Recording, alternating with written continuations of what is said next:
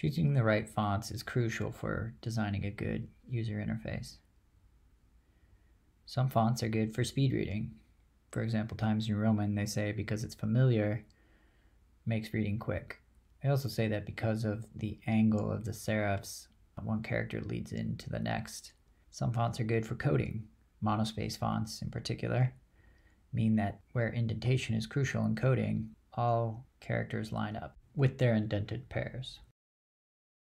Some fonts are good for legibility.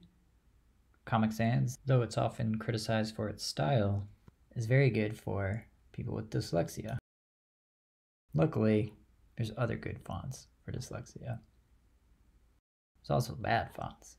For example, this one, the B and the D, when isolated, are exact mirror images of each other.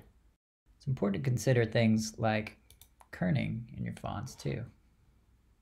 This font, when it's spaced out far, very readable, but at its default kerning, the R and the N almost run together.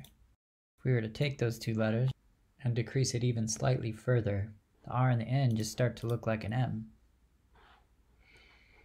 Also consider font weight. Some fonts only have one weight. This font has a ton of weights.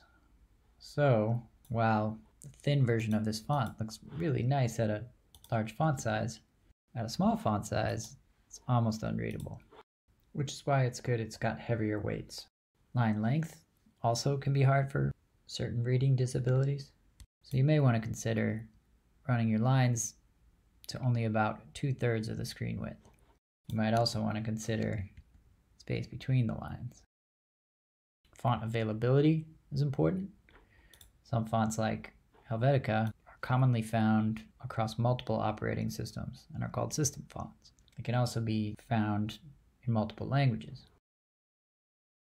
Google fonts are all free and they're served from Google's servers. So if you're using the font on the web, you don't have to host the fonts from your own server. They're cheap, but some fonts are crazy expensive. This one's $5,000. Another thing you may be thinking about is using 3D fonts.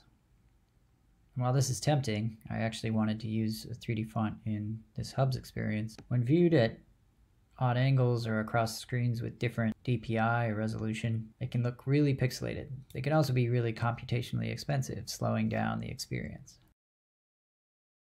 When choosing a font for your UI, your best bet is to keep them readable and keep them customizable.